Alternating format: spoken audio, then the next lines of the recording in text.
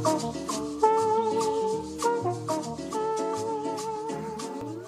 what's up everybody? Captain Colin here from FreshSalt Fishing. Going to be tying up a black Seaducer fly for you today. We've got our Tarpon trip coming up to St. Petersburg coming up next week, and we're going to be going for some tarpon. So I want to tie up some flies that are going to be good for them. I'm starting off using a Gamakatsu Saltwater Series size 4 hook, and all we need is thread and hackle. I'm going to be using Denier 210 thread and black hackle to be tying this fly up. Start off, we're just going to take our thread and build up the base layer, going down the shank of the hook all the way, almost all the way to the barb. Now, once we have that, we need to take 2 pieces of black hackle, and we want to use just the natural curve in the feathers to make them stand out from the sides a little bit. I want about 3 inches or so hanging off the back of the hook. Now just the same thing on the other side. I'm going to tie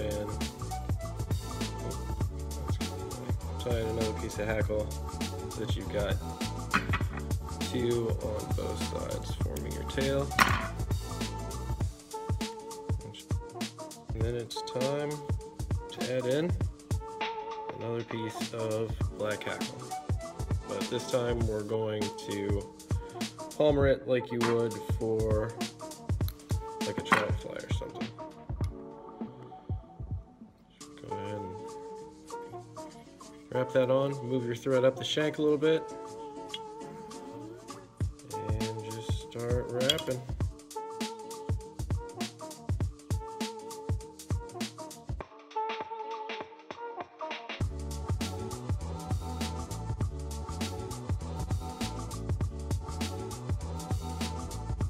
Starts to get a little short, tie it off with your thread, and then repeat the process.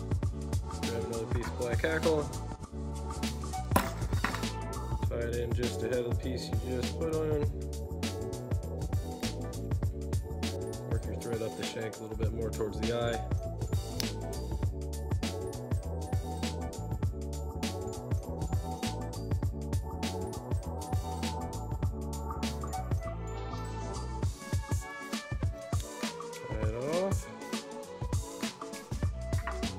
Clip that little extra piece of hackle,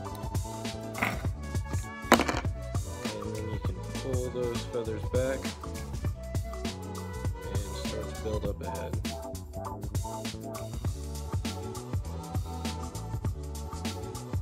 What's left to do now is throw the old whip finish on it,